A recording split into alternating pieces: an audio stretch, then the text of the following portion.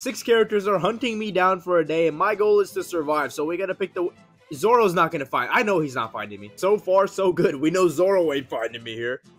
Daki can only search for me at night, so that's like half the day already. I feel like avoiding a demon really isn't that hard, especially for just Kisaki. Okay, yeah, Kisaki's not doing that. In fact, I hope Kisaki finds me. I'll beat him up myself.